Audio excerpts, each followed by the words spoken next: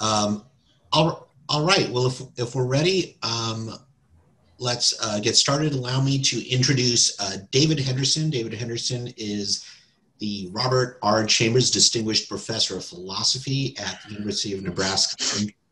Works primarily in epistemology. Today, he's going to be giving a paper co-authored with Terry Horgan called Epistemic Social Norms and Testimonial Belief. So join me in welcoming David Henderson. Thanks, guys. I'm actually still having trouble getting this thing to show me the damn participant window. Let's see. So if you click on, do you have the participant box at the bottom? If you click on that, it should turn green. Yes. I don't have it there. Okay. Let's see. Well, if you want, Maybe because you're sharing your screen. Yeah, it fights me on it when I'm sharing the screen. Yeah, why don't you stop sharing for a second and then... I'll do that. That seems the most sensible thing to do. There it is. Okay. And we have one waiting, and I will admit such person. Okay. All right, and... maybe I'll leave it like that. This screen looks fine to you guys, I take it? Yeah. Okay. So... well, we can't see the screen. Are you sharing your screen? Oh, I need to share it again. Thanks. You can see how on top of things I am. There. That should work fine. Okay. So I'm going to first apologize. It's a great way to start a talk. I have too many slides and they're too busy, and I'll try to gloss over them as best I can. Let me explain the crediting. David Henderson with Terry Horgan. I wrote this paper over a year ago, and Terry, when visiting, had some comments, and so it benefited from those comments. But additionally, we thought this was probably better pursued as a book project. So what you're getting is a presentation related to a paper that's really the sketch or the ideas for a book project. Okay, so what are the ideas? Here's 3 lines of thought that I wanted to bring together. One is to take a position on reduction versus anti-reduction in the epistemology of testimony. Often certain epistemic channels, processes, sources are thought to either be irreducible or subject to reduction, but we got to figure out what the reduction is. Examples are testimony, perception, memory. Reductionism, which, as I'm understanding it, is the thesis that objective justification for such beliefs, the objective justification is different in kind from, I'm sorry. Yes, that the objective justification for such beliefs is different in kind from that appropriate to other channels. So, but here you want to distinguish 2 things. There's the idea of reducing testimony or perception to something else. So with respect to testimony, you could imagine a position, a kind of cartoon of an empiricist position in which what you were going to do is reduce your objective justification for receiving testimony, adopting a belief on the basis of testimony, to, for example, some generalization regarding the reliability of testimonial sources, where that generalization would be derived from, say, a range of perceptions of past instances. So that would be reducing testimony to some other modality. That's not so much what we have in mind. The alternative would be reduction to a common form. And here the idea is that perhaps testimony, perceptual beliefs, various kinds of theoretical belief formation would all be understood in terms of some kind of general epistemic process, perhaps one that has coherence theoretic elements. And so that's closer to what we have in mind. Reductionism then is the idea that the objective justification or warrant for all manner of beliefs turns on wider evidential support.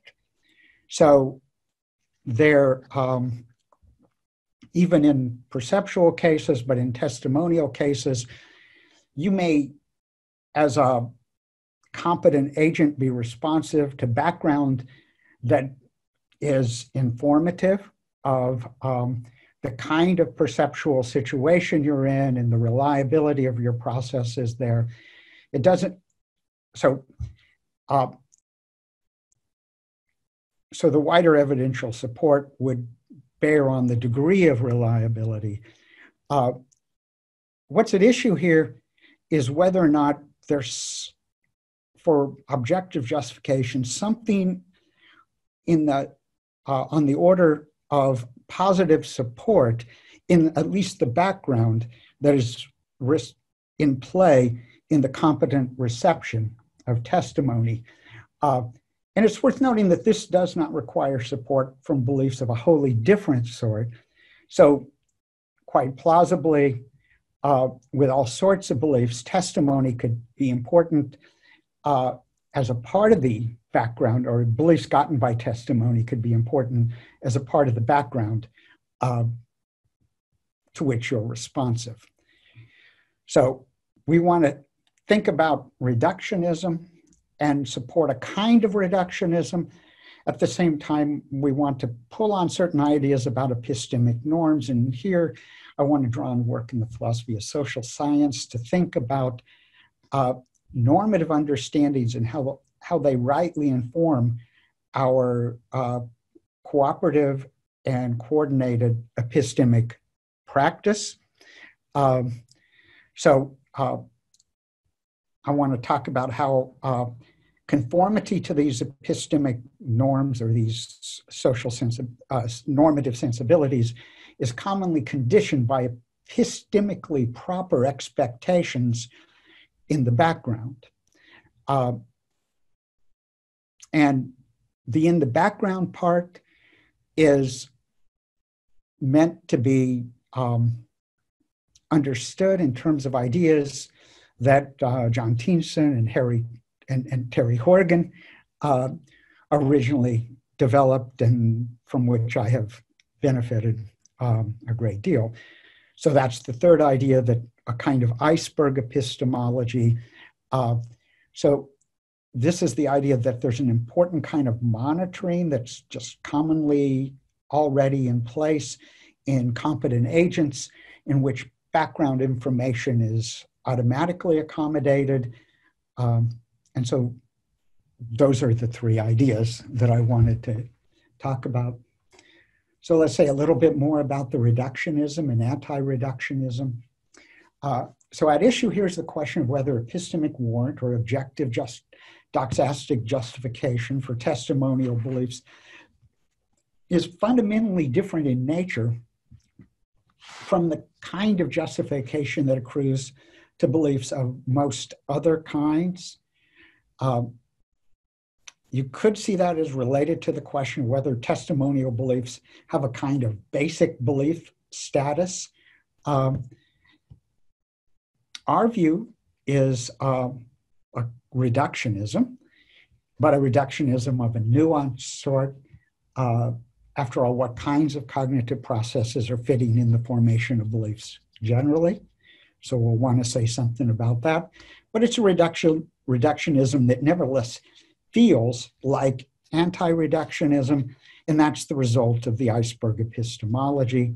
So what you're most struck by is the limits to the amount of attention often given to questions of reliability as you take on trust from others, testimony. And the idea is that that limit of what's articulate is the limits of the above the waterline aspects of our cognitive processes, where much is going on below the surface in the automatic accommodation of information. So anti-reductionism supports a kind of defeasible insular epistemic entitlement.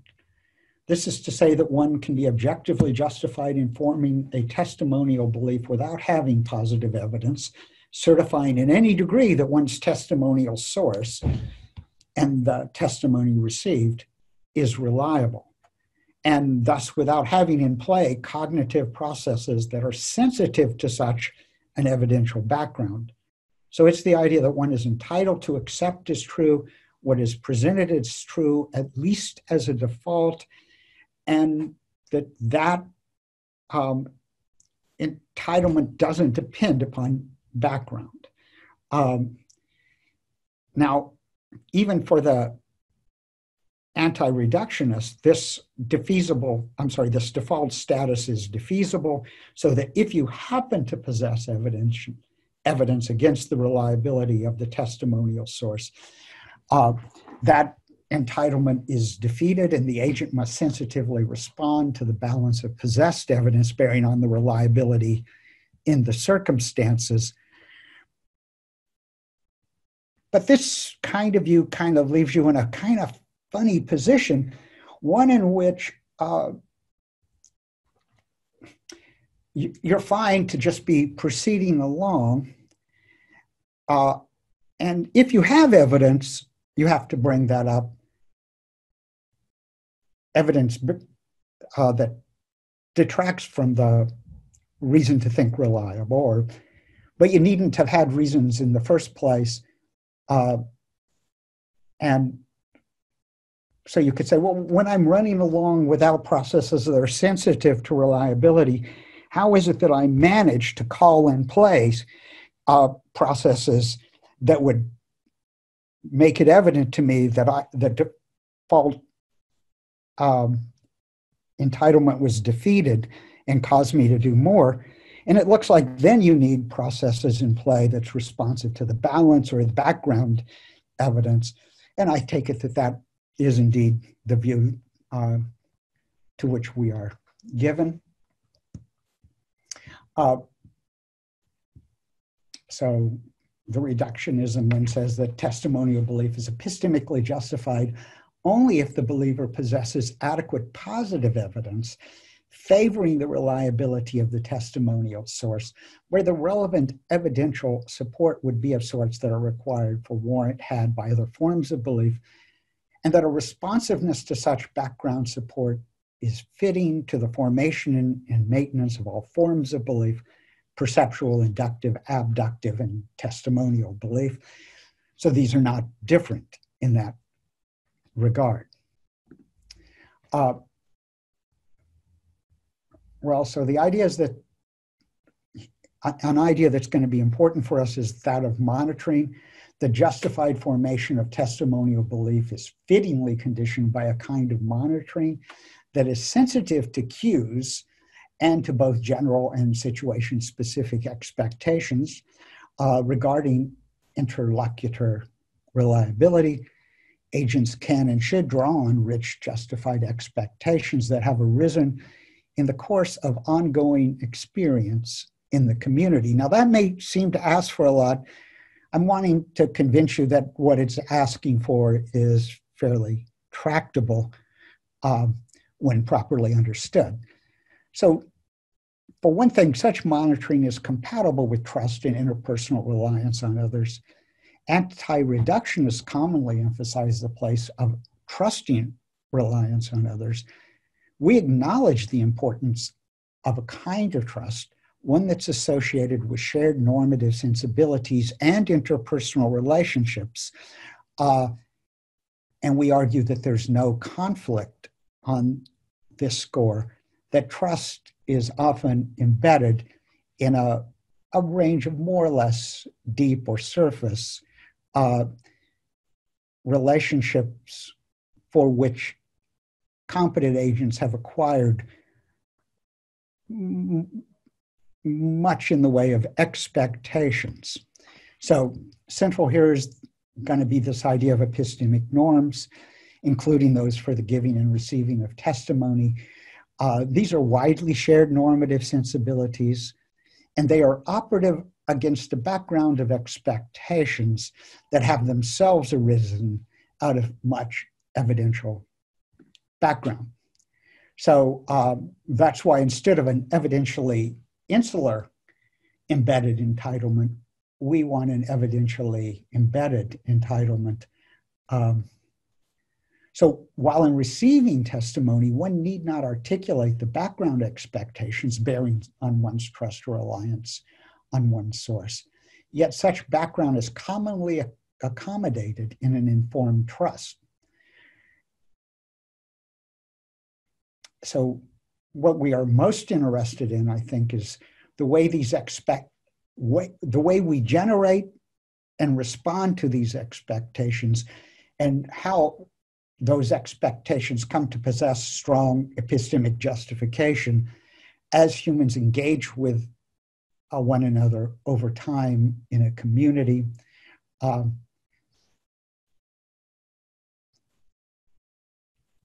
So contrary to anti-reductionism, this entitlement is grounded in positive evidence. That is to say, evidence for the epistemically justified general expectation of testimonial reliability, and often evidence bearing on the justified, more delimited expectations for reliability in certain contexts, in certain communities, in connection with certain differentiated roles in an epistemic community. And yet it's commonly accommodated below the surface. So in thinking about this, I wanted to draw on a useful typology I get from Cristina Bicchieri. I guess it's The Grammar of Society and Norms in the Wild, two lovely books that I recommend to people, as well as much of her work that has a significant empirical dimension to it, and reflects the nuanced ways in which expectations are situationally called into play in different social settings, and also the kinds of choice situations that agents are facing in connection with their normative sensibilities. So what the normative sensibilities are doing for you. For our purposes, we could at least mention three kinds of normative sensibilities that seem relevant. One is what Cristina Bicchieri calls customs. So these respond to choice situations in which the costs and rewards of choices accrue to the individual agent in a way that's largely independent of the choices of others. So a common example is, I may learn to make bows and arrows. I don't know why this is such a popular example, but there's a certain technology. It's a technology that's on evidence in my social community. We notice the differential success of some, and very quickly we largely find ourselves making bows and arrows in very similar ways. But I'm supposing that the bow and arrow is then employed in individual hunting, and so the effect of the bow and arrow largely accrues to the individual making it. So here, and we could set aside food sharing norms and things like that. So now all we have to do is figure out, I have to figure out, you have to figure out how to make bows and arrows effectively. And we pay attention to success rates, but we also very quickly glom onto a kind of normative sensibility about how it is done and how it is to be done that becomes a kind of common thing in the group. That's why it's called a custom. Joe Henrich well, Boyd talk about a cultural ratchet, okay, where this normative sensibility is responsive to success in the group, but it becomes a commonly individually motivated practice. Other normative sensibilities have to do with choice situations where coordination or cooperation become important. These are ones in which what I get from my choice and what you get from your choice depends upon the choices made by others. In some of these, we talk about coordination games. These are games where what we need to do is kind of get on the same page. Once we're on the same page, we're all happy because we all get the advantage of that coordination. A simple example of that is which side of the road to drive on. Once we've all settled on the right side of the road, no one really, except perhaps Tom Waits, has a temptation to defect from that equilibrium. If we decided instead on the left side of the road, well, then no one would have a temptation to defect. So you have two equally good equilibria, and the problem is getting onto the same page. Certain kinds of epistemic situations do have, in a limited way, this character. So it may be that we need to distribute our epistemic labor, and what we need is a way of distributing that labor. But once we've got it distributed in some kind of equitable and effective way, we have an equilibrium, which you wouldn't generally have a reason to defect on. I'm going to take that back in a second, but it'll be obvious why I would. The other kind of social choice situation is a cooperation game. In a cooperation game, there are what are called mixed motives. So I have I may have a reason to conform to a certain normative sensibility, provided you do. But I also may have a temptation not to. Let's see, let me see. I'm going to come back to that at least, maybe in this slide.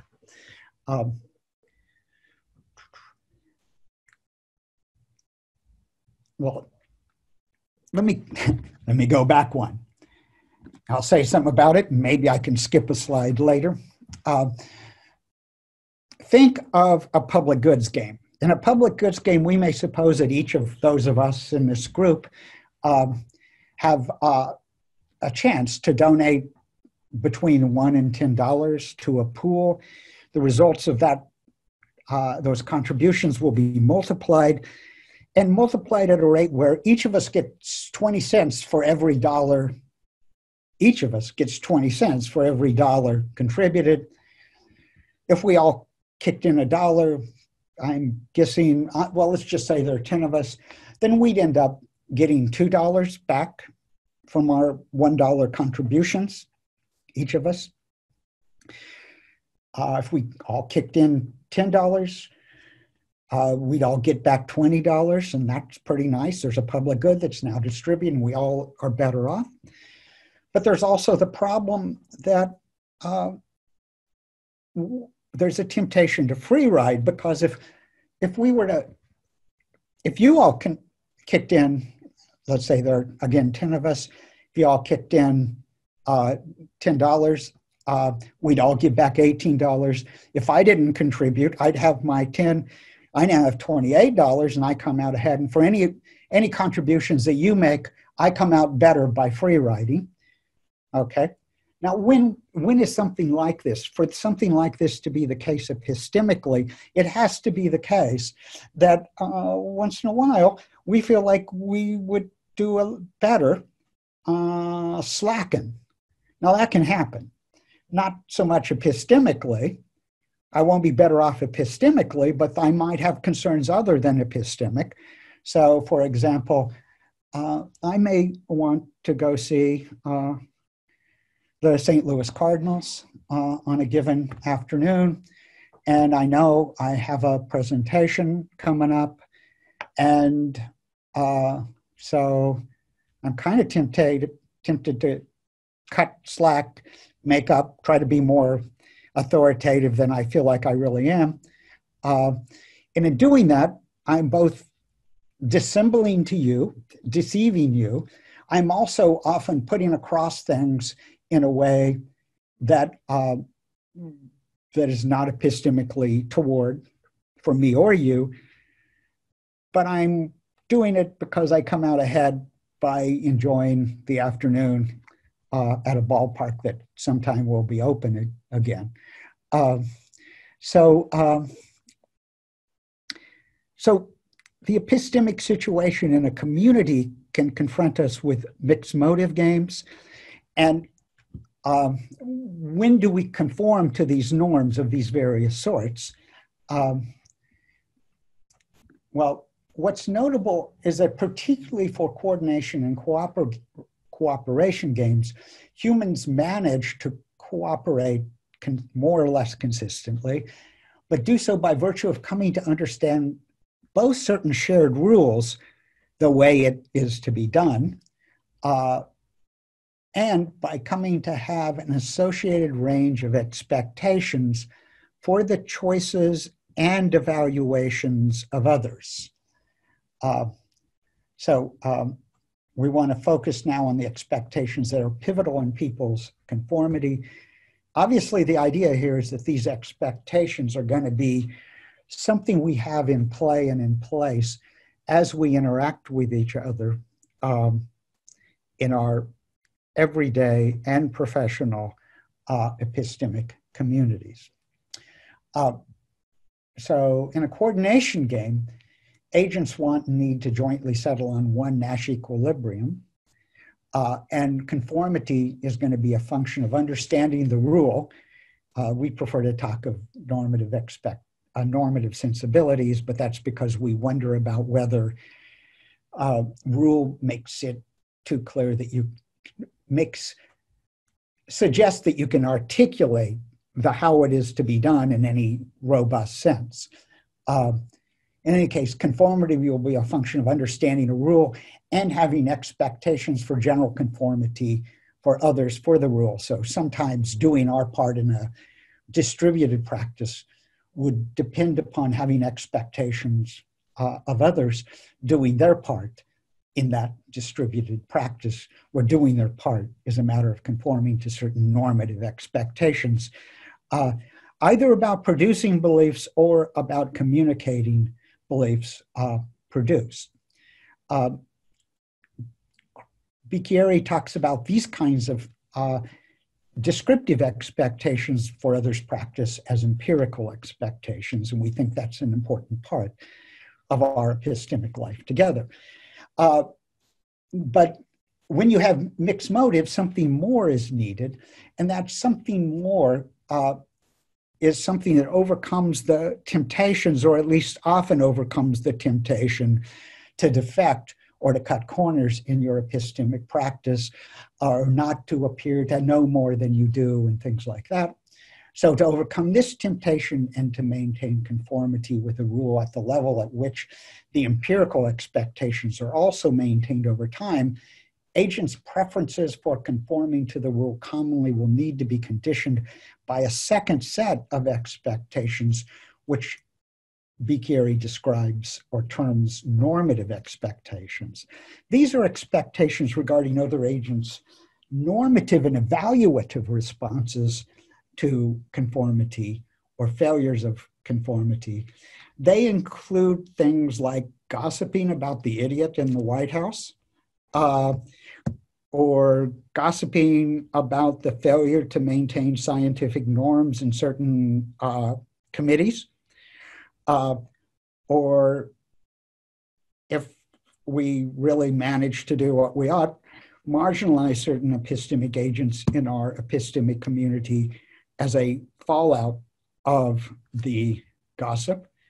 And I must say, I think Bicchieri has and I like some classic experiments by Cialdini that have to do with the ways in which our practices are often subtly conditioned by these expectations and cues that characterize those expectations or call into play those expectations.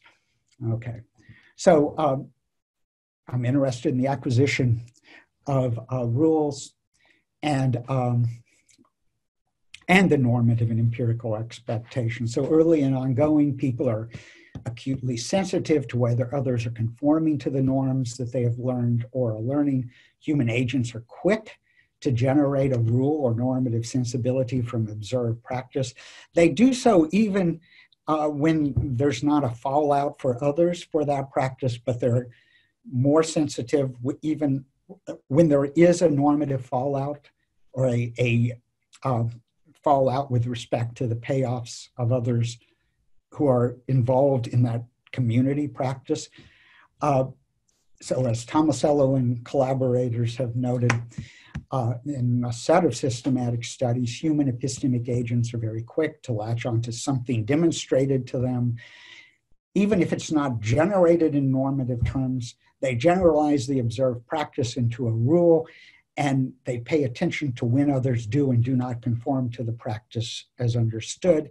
Again, the human cognitive critter seems to be set up evolutionarily and psychologically to key on observed practice and formulating an understanding that is both empirical, descriptive of the regularity of the practice, and also rule-like. So one might talk of this understanding with its descriptive and normative faces as an understanding of how it is to be done. And so I like that formulation. Let's see. I guess I'm taking too long, so happily I'm going to skip a bunch here. So let's see.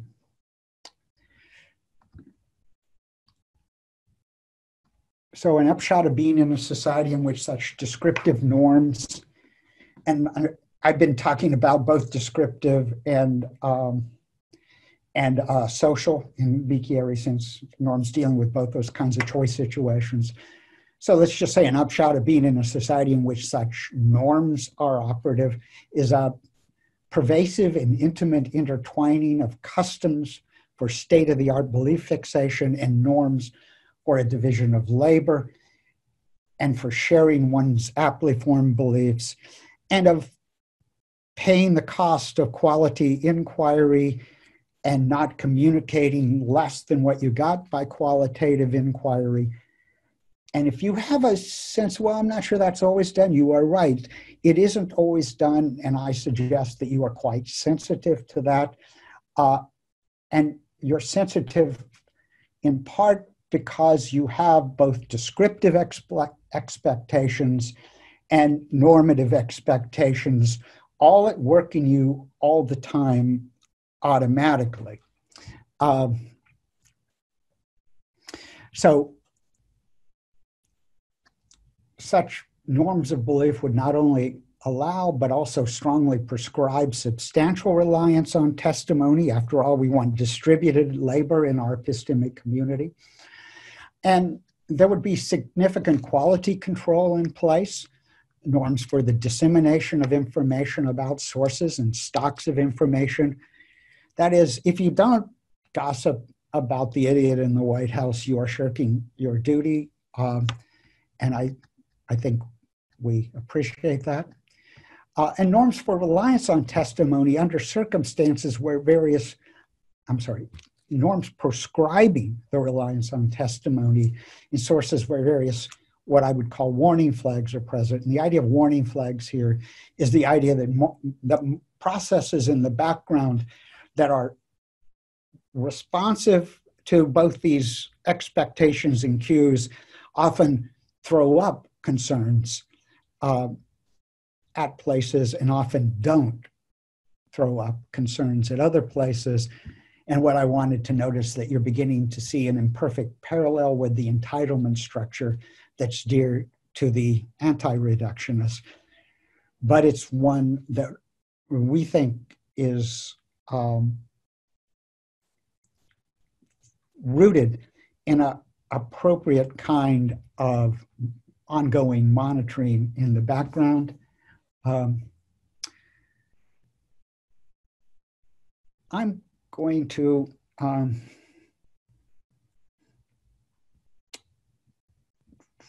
maybe skip a bit. I take it the one does appreciate that people vary in a range of ways, general ways. In part, that's known because people talk about others. In part, it's known because you notice sometimes when you examine somebody that they haven't done, as it were, due diligence. So that in the course of this experience that you've had since you were, I'm guessing, 1.5 or 2, with increasing development, with increasing nuance, you've refined your understanding of the norms. You inform these in this context. You get a information about the extent of conformity to the norms and the variable extent of conformity, and you get some sense of who you can trust and to what extent on what matters. Now, sadly, we're pretty flawed critters, as well as being very interesting critters. And so I had to mention an important caution, because distortions of information about sources can make for epistemic injustice of the sort that Miranda Fricker has emphasized to us, and significant harm in the distribution of reliable belief.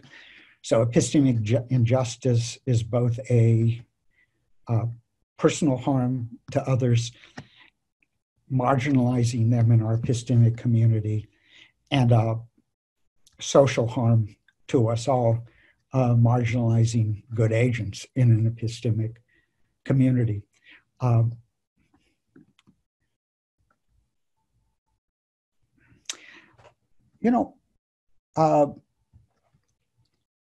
Let's see, how long have I been talking? I've lost track of when I started.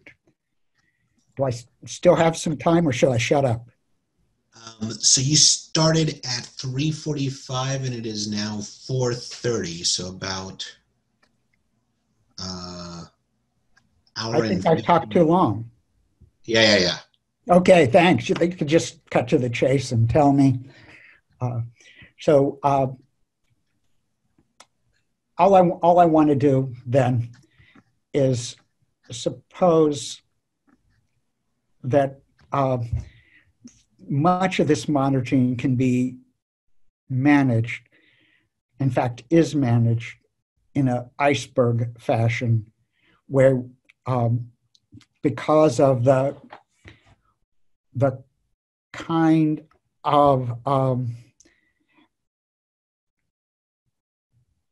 ways in which we as a cognitive system seem to be able to be responsive to much responsibly acquired information without needing to articulate it all the time, we can manage to have an entitlement of the sort described by the anti-reductionists. Well, ultimately, when you think about the full ranges of cognitive processes by which we manage this all, it looks like something that a reductionist should love. And then I shut up. Okay. So. All right. See, thank you very much. And so let me turn my video on here. David, if you could transfer the hosting back to me. I think I did. Excellent. Thank you. Our video is still off. Okay, so next, Bronwyn will be giving her comments, and I did attach as a file the handout for this. And so that'll be followed by a response from David, and then we will go to questions. Great. So I'm going to be quoting the paper a bit, so it might be useful for folks to look at the handout if they want to. Otherwise, I do have, I can always screen share the text at some point, but I don't need it now, I guess. Okay, thanks. So I found this paper very illuminating. I am certainly a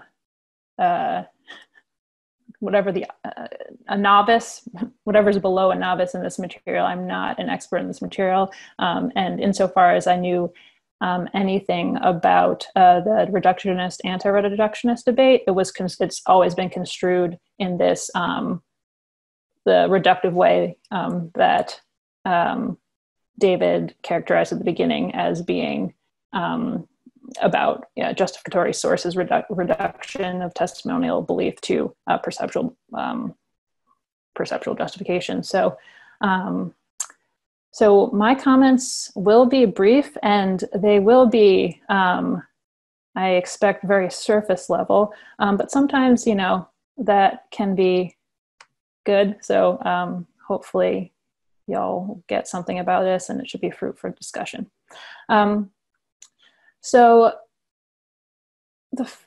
Briefly, what I wanted to ask was to question the need for the category of testimonial belief on this account. So on this account, reductionism about testimonial belief is the view that, just like other forms of belief, a testimonial belief requires positive evidential support in order to be justified. And the concern here, characterized here, the motivation for anti-reductionism, is that this sort of reduction leaves out the role for a trusting reliance on others. That is, there's a kind of trust, or socially conditioning aspect to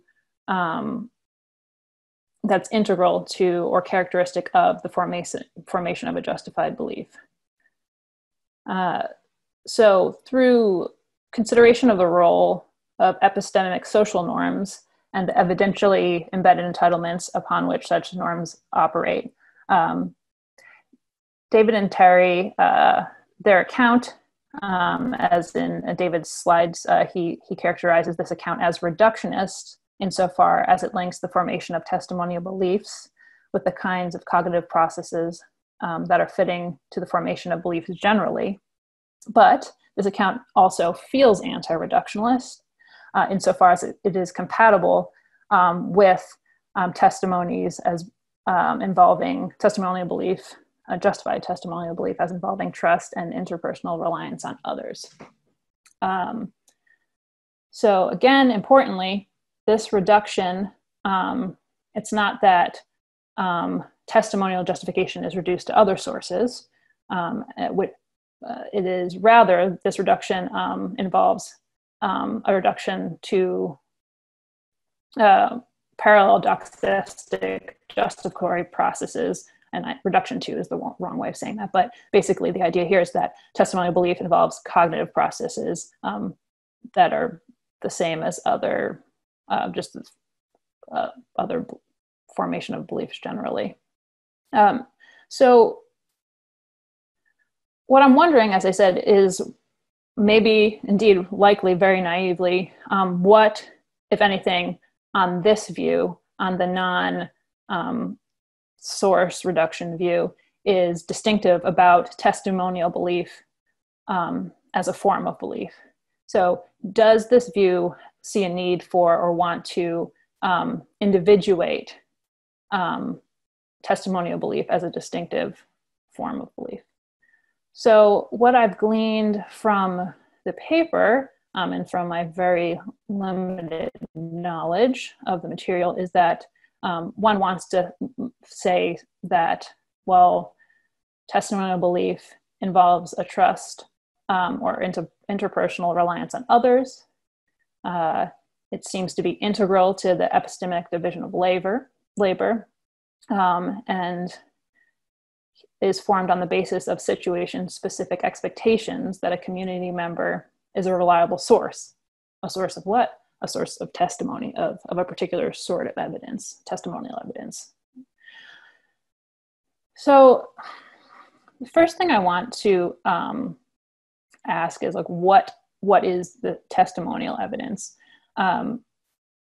So do we want, for example, to separate out the norms and expectations surrounding the use of speech in general from the norms and expectations surrounding testimony?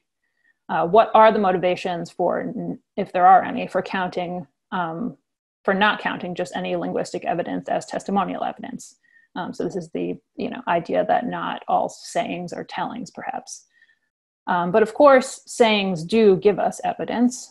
So we might think even, implicature is one example. If I utter, she uttered sounds reminiscent of singing. If I say that, you might form the belief that the person I'm talking about is a bad singer. Now, is that testimonial evidence? Seems maybe not. Or presupposition would also maybe be an example here. So if I say, you should meet my dogs, you might form the belief that I have dogs. Again, I'm not sure if we want to count this as testimonial evidence, but maybe we do. So if you want to separate out saying from telling, that not all sayings are tellings, you might think that, or argue that testimony involves not merely saying, it involves telling, as I just said, but telling here is an expression of a teller's belief. But of course, then that's not right, because lots of our social behaviors, linguistic and otherwise, are evidence of our beliefs, but they're also not testimony. So another idea is perhaps testimonial evidence involves not merely an expression of a belief, but also a trust in the belief formation process or rationality of the source of that testimony. So on this view, it's something like, I tell you something, and this telling, you, on the basis of this telling, you form a belief,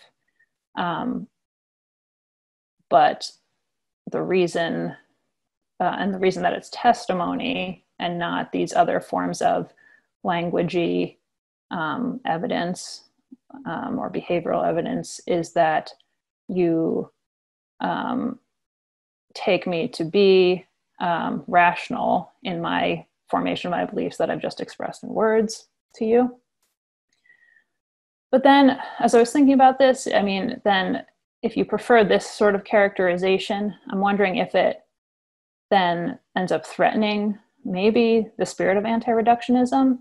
So, because of course, as construed here, it seeks to make something of the element of social trust operative in testimonial belief. But if you really want to lean in on the reason for counting a certain belief as a testimonial belief, because it involves an expression of a belief that is also accompanied by an expectation of an agent's rationality, it's less obvious that that feature, that expectation, relies on social norms or trust. So this is all by way of saying, and getting to my question, is wondering whether on this account you want to and need to or motivated to maintain that testimony actually is I shouldn't say actually is, I don't know. But if you, the reasons for maintaining that testimonial belief is a distinct form of belief, given that just your overall framework, as I saw here, wasn't so much interested in kind of enumerating the basic or sui generis justificatory sources in the way that other reductionist views are. Okay, so that is my one main question, but then, so I hope this is okay. I asked David and he acquiesced, but part of the paper that he didn't talk about was the synchronic aspect, the phenomenological aspect of this account. And so, can I share my screen? No.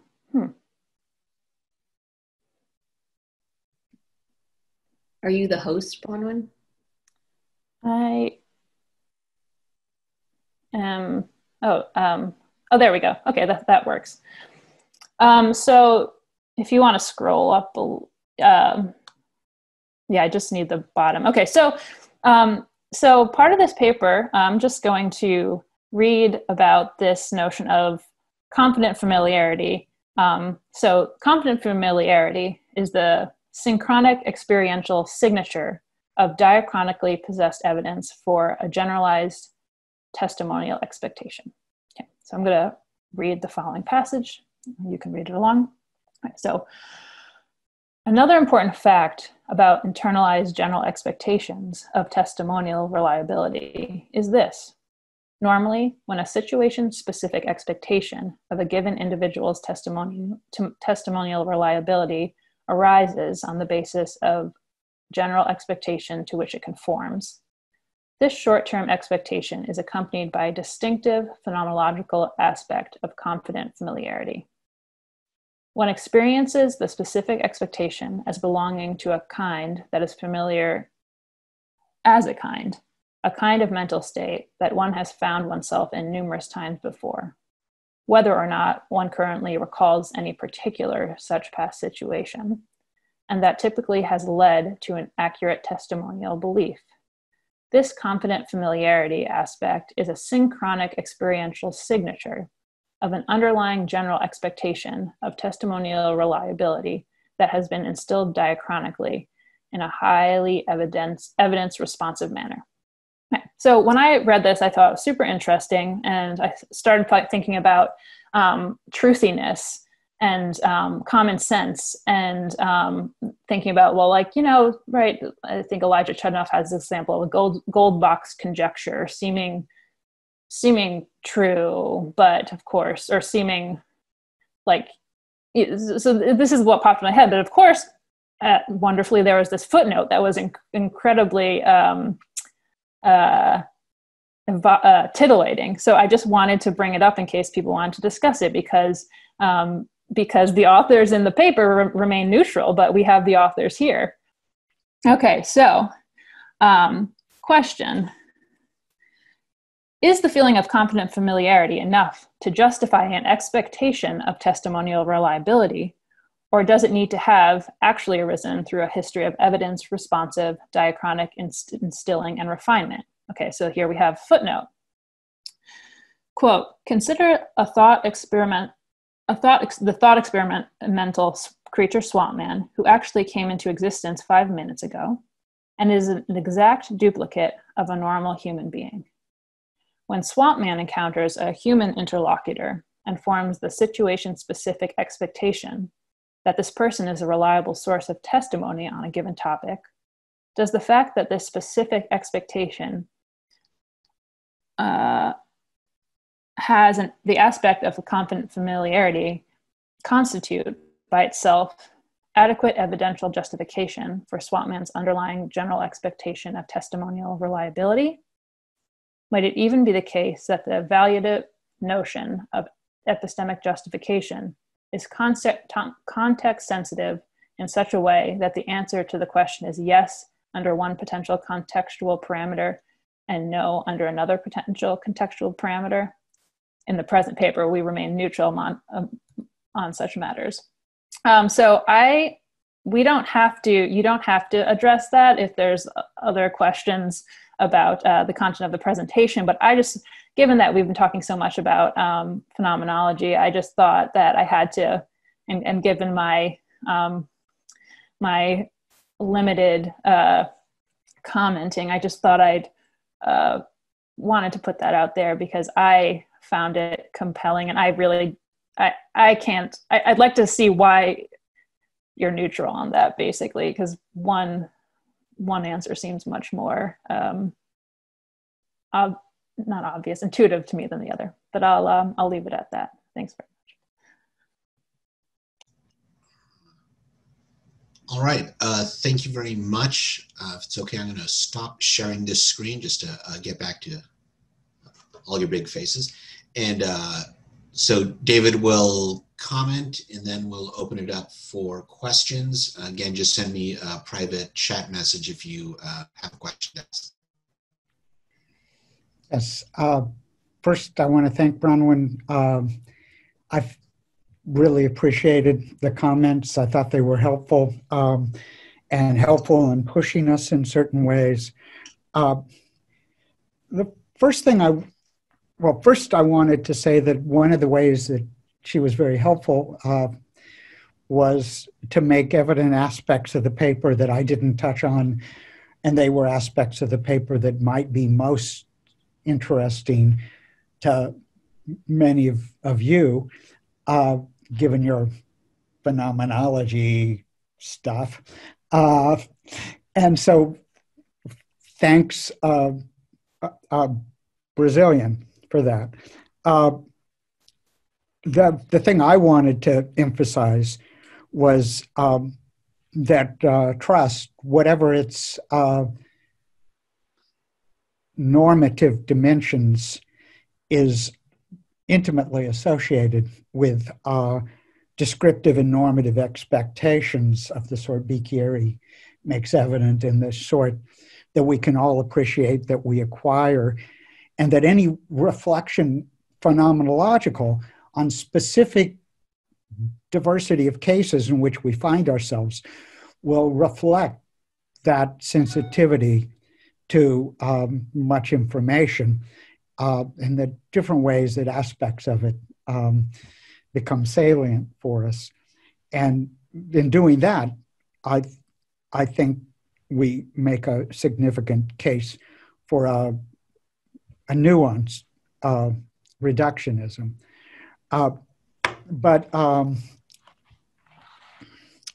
Yeah, so maybe Terry wants to say something, but I do think that, to my mind, you are right, that maybe we were particularly reticent. Maybe it was because we were thinking of it at a point as being a book project that we were maybe flagging an issue and not pursuing.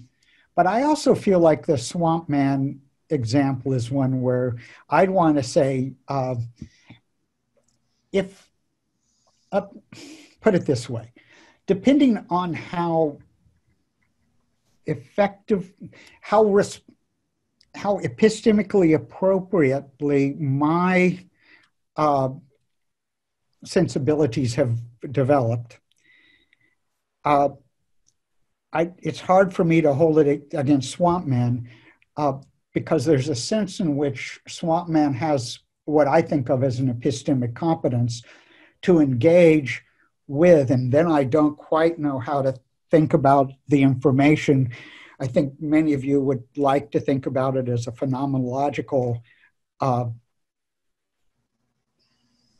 content that Swamp Man has that is great, and bracket the question of how Swamp Man came by it, which seems somewhat anomalously fortuitous. So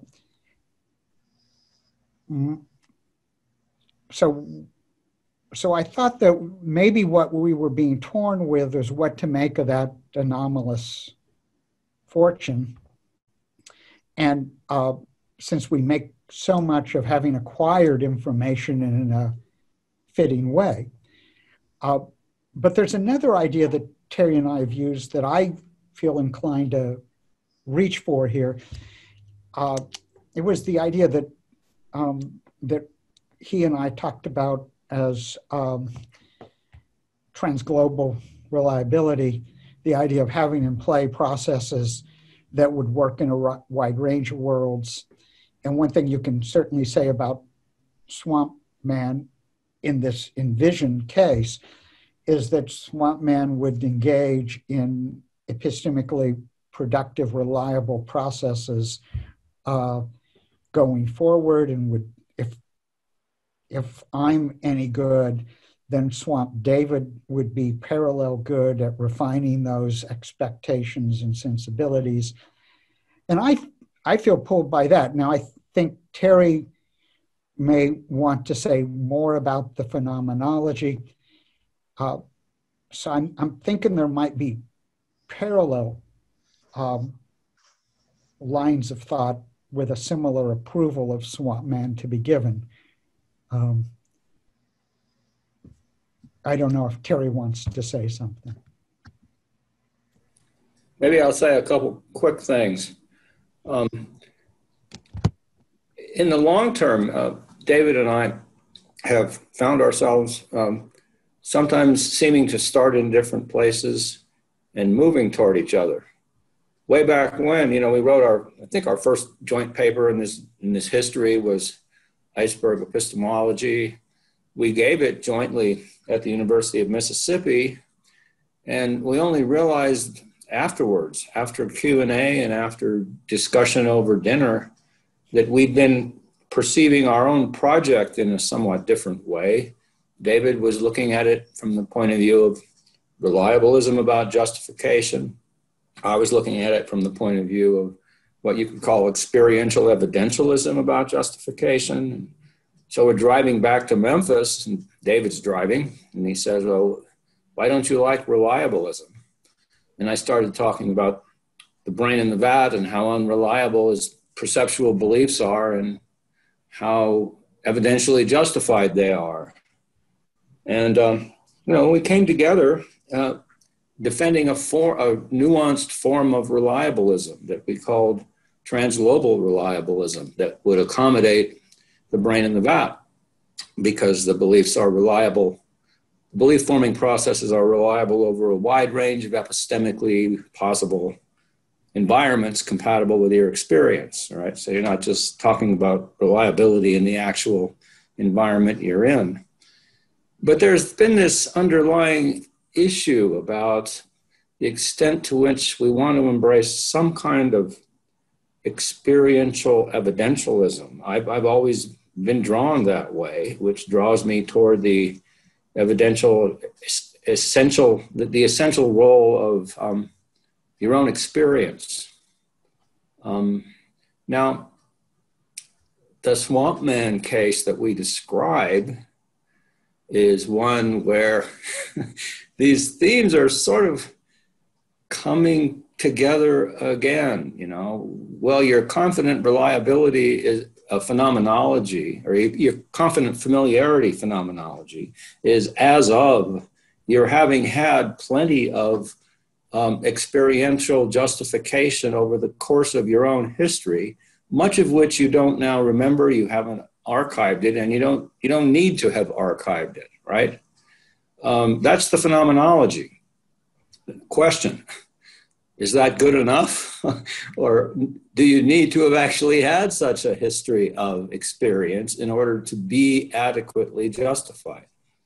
Speaking for myself, I'm pulled somewhat both ways. And so the footnotes reference to the possible contextuality of assessments of epistemic justification was also part of my thinking.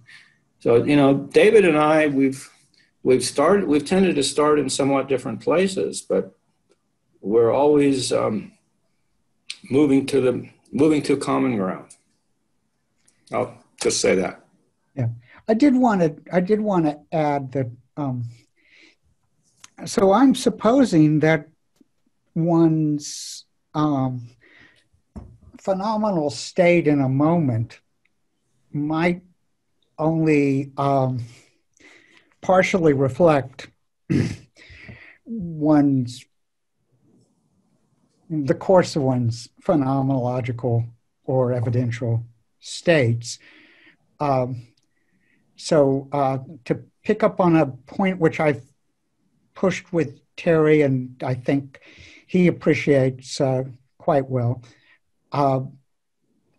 is quickly, was if you take the example of the Moulin Rouge, and you say, well, the painting portrays light falling on the various figures in the painting. To what extent does it portray exactly the lighting sources? Could those lighting sources be somewhat differential? Could it be a certain time at the evening where there was exterior illumination, as it were, that was coming through colored windows or and going off certain surfaces? And there, you can imagine various sources of that same lighting. And similarly, you could imagine various sources of the same episodic phenomenal state. And so you could imagine Swamp Man having an exact phenomenal parallel to, let's say, Terry, who as an epistemic agent I greatly appreciate at that time, but wasn't a dynamical duplicate of Terry, so that what Swamp Man would do, or with that illumination episodically coming out of that, would be very quickly different. And you kind of wonder, well, with that failure of competence in Swamp Man at T, even though at T there are phenomenological duplicates, does that matter? So insofar as you can get the same phenomenological state in Swamp Man or Swamp Terry and Terry, but different competences in Swamp Terry and Terry, doesn't that make a difference? Now, that isn't exactly what was imagined in the case, but that's another way of pushing on, is there something more than the momentary phenomenological state of the agent? Okay.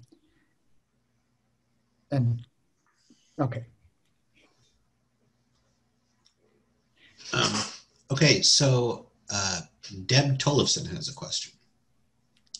Hey, David, thank you for that. And Terry, your remarks were helpful too. I had a question, but I want to keep on the Swamp Man case.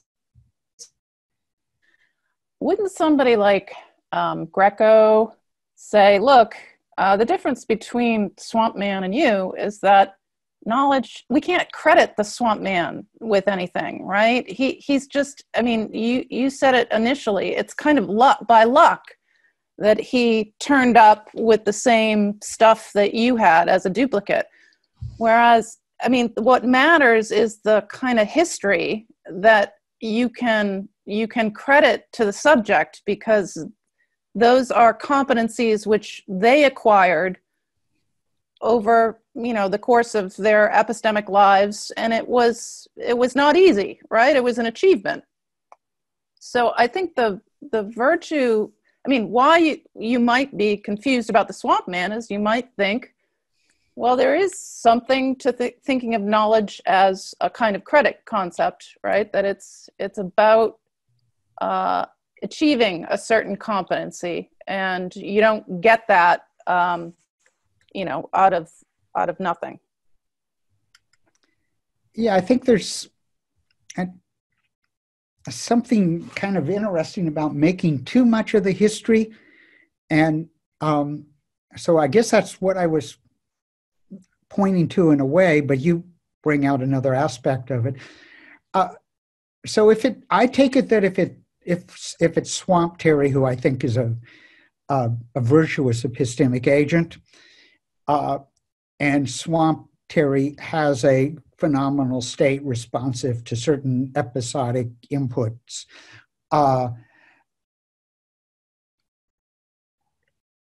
I'm inclined to not worry too much about the acquisition of that virtue. I don't know whether virtue can be created as well as earned. So I'm more concerned with what the profile of that cognitive virtue in Swamp Terry is. If it's really Swamp Terry and a duplicate of Swamp Terry, then I see Swamp Terry, or a duplicate of Terry, then I see Swamp Terry as having the same competence. But maybe I'm being too nicey nice, but the one thing I often have said to Terry about just this at this moment is, I'd be happy to have Swamp Terry in my epistemic community. I'd be almost as happy as having Terry in my epistemic community. I know Terry will be jealous, of course, but because I really think of our epistemic norms and sensibilities as suited to the life together as epistemic agents in an interdependent community. And let's face it, Swamp Terry's as good as Terry on that front, if he's really Swamp Terry. On the other hand, if it's Swamp Trump that just happened strangely to have a phenomenological state that is the duplicate of Terry at time t, hard to imagine, but maybe Terry's been drinking, I've seen it happen. Then I could see, then I have a different view. So then I'm keen on competence and something like virtue, but for purposes of my norms, I'm really more interested in the profile of the cognitive processes than I am with the profile of the history of it.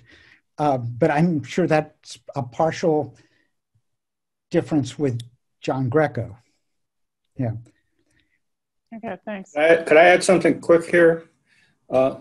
Another thought that's worth injecting here is the idea about evidence of evidence being evidence. And the reason it's worth injecting is that, if Swamp Terry's got this feeling of familiarity as of the confidence and testimony being grounded in a good diachronic experiential history of my own, even though I don't have any such history because I just came into being. Well, I don't have that first order evidence because, I don't have a history. I don't have that first order diachronic evidence. But the current here and now confident familiarity aspect is still evidence of evidence. And so depending on how much weight you put on that, you could maybe even accommodate the thought that I'm not just lucky, I'm acting on my here and now evidence of evidence that I possess, even though I lack the first order evidence. That's just another element of this whole story. Good, thank you.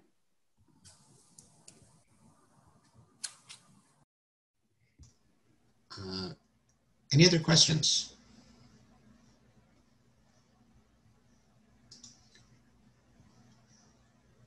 Well, if there's not any others, I have one more.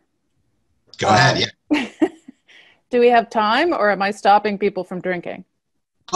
You have time, and I might have a clarificatory question after yours. Okay. Well, do you want to? No, go ahead. Your question is going to be better than mine. Okay, so I really like this view, and people like me who are familiar with this debate between the reductionists and anti-reductionists, I just think your view is just a nice solution to the problems.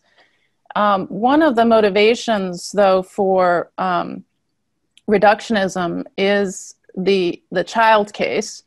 And I think actually your account handles that really nicely, and you point to the Tomasello literature, but also I don't know if you I'm sure you know this stuff by Melissa Koenig, where she's looking at toddlers' ability to distinguish between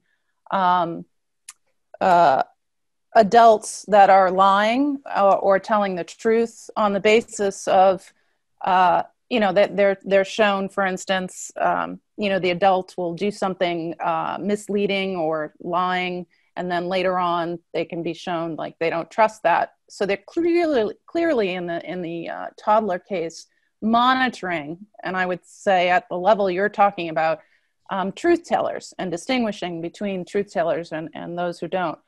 But I wonder about the infant case. Like, is it on your view? How is the competency gets started? Like, do you think there are innate stuff, like the infant comes with certain innate monitoring capacities, or do you think because the infant's got nothing, right, presumably, and so they just have to trust? Or do you think the infant comes with something so that already the infant is able to kind of sense or something? I don't know. What do you think about the infant? Incompetent little bozo. No. What I think about the infant is that I don't know exactly what to think, but I have some clues. By the way, I know some of Koenig's, but if you would send me that, some references, I would like to know if I know enough of it. My thought here does go to the Tomasello, informative helpfulness among children. And it's pretty clear that at 1.5, children turn out to be somewhat nuanced in their, and certainly pretty good at informative helpfulness. So there's the stuff where you have a stooge who's manipulating two things in the room at the desk in equal amount. They're very scrupulous. The stooge gets up and leaves. You got a child playing in the room with a pretty engrossing toy. The stooge comes back in to the desk. One of the things they've been doing is stapling. He picks up some paper and starts looking around. And in the meantime, the two things, the stapler and this other thing, had been moved to separate parts of the room. The child breaks off playing with the toy, sometimes so young as to be pre-linguistic, and points to where the stapler is in a significant incident preference over the other thing, that suggests the child is actually tracking in some sense, what the other was engaged with, and noting this combination of things so as to informatively help. And children tend to be quite informatively helpful, and they become more nuanced, maybe sadly, in their helpfulness by the time they're 4. But it also suggests they're also less trusting by that time. So children are beginning to be somewhat, they picked up something in that interval, and I suspect that there's something innate that makes for that tendency to pick it up. In fact, I'm sure. Otherwise, the apes would do it, and they don't. I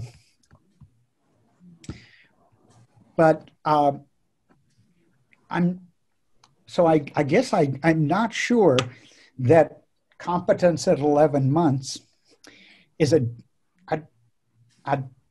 different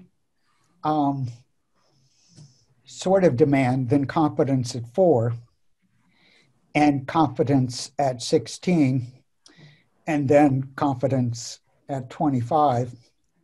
And those seem to be significant biomarkers, if you want, for those matters of sophistication with testimony. That's just to throw some things out there. And also to explain why it is that I don't quite know. What counts as a good swing at a baseball at 4? I mean, those guys are chumps. I use guys in a gender neutral sense. Those people, always wanted to say, those people, anyway, are chumps. But there's some that I count as competent for their age and some that I perhaps don't. And I think I want to do something similar epistemically. I want to add a little bit. It's not actually about children, but it'll speak to some of what Bronwyn said about things that in linguistic behavior that aren't exactly just sayings. This has to do with tone of voice when you say something, as opposed to just the saying itself. It involves a former member of the philosophy department in Memphis, long before the time of, I think, virtually anybody, or literally anybody who's now in that department, long ago. But early in my time in Memphis, this person who will remain unnamed would sometimes say things to me about what's going on in the university with a certain tone of voice. And the tone of voice conveyed utter mastery of the information at hand and conveyed, excellent evidential backing for it. And I found myself believing it immediately and without the slightest doubt, primarily because of the tone of voice with which the saying was deployed. And then I learned through experience that whenever this unnamed person said something in that tone of voice, they didn't know what the fuck they were talking about. I was there when David Hiley was there.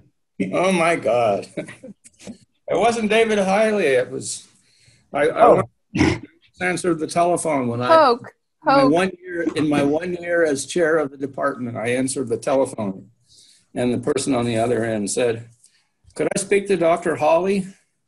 And I said, "Who?" "Dr. Hawley." I said, "We don't have a Dr. Hawley in our department."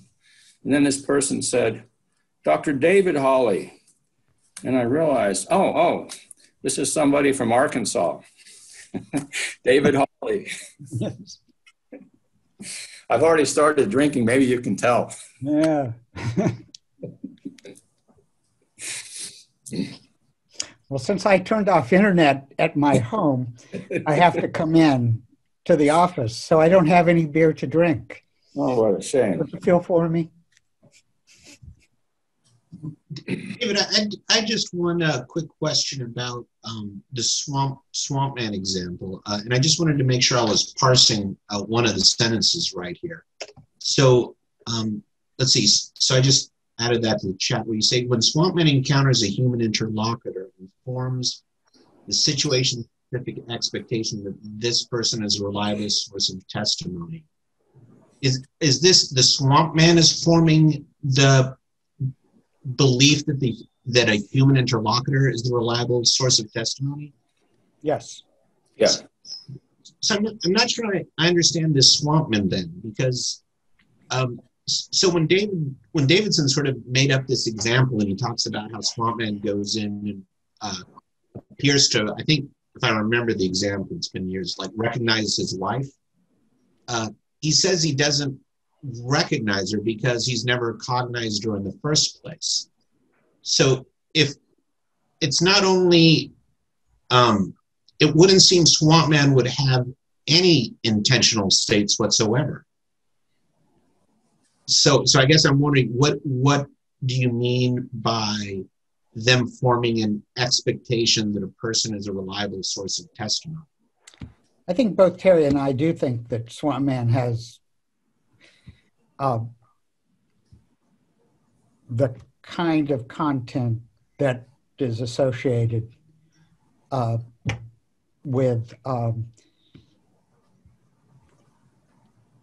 seeing the other as a reliable source.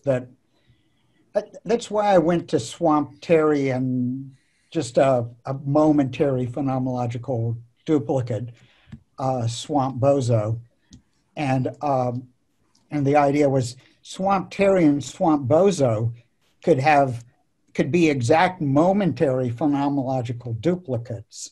It's possible, but Swamp Terry would be as competent and nuanced and virtuous as Terry, such as that is, and Swamp Bozo wouldn't.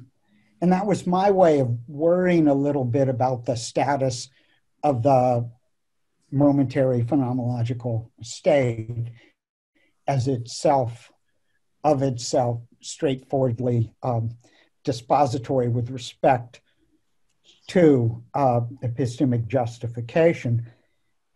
But I don't go all the way to then not having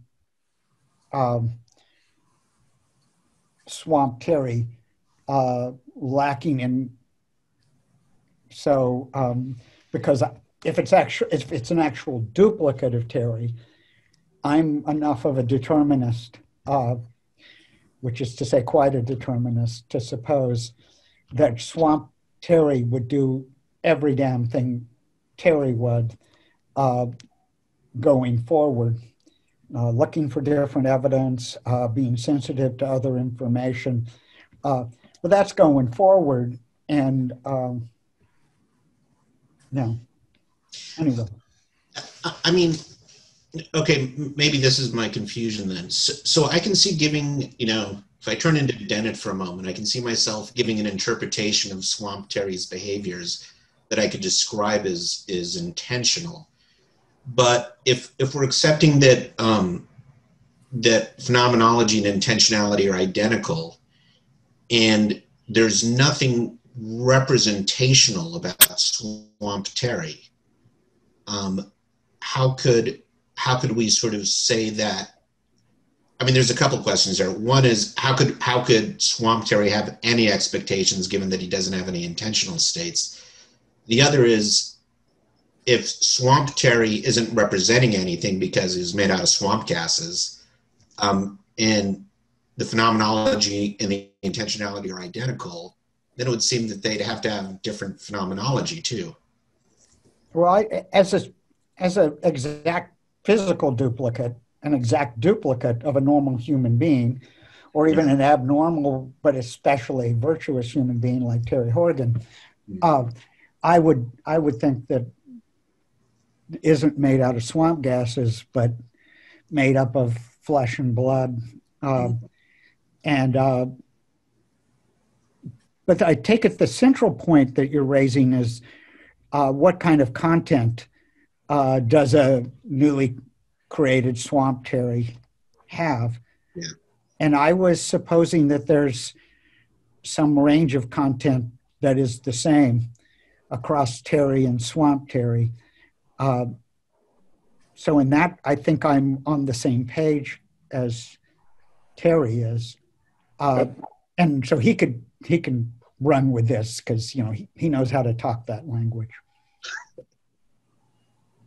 Well, he doesn't have to if he doesn't want to, because it is 6 minutes over. So maybe on that note, we should thank David Henderson and Terry Horgan and Bronwyn for the talk and comments. Yes. And that concludes the I guess, the non-drinking portion of the conference, although that's been violated by a few of us probably already.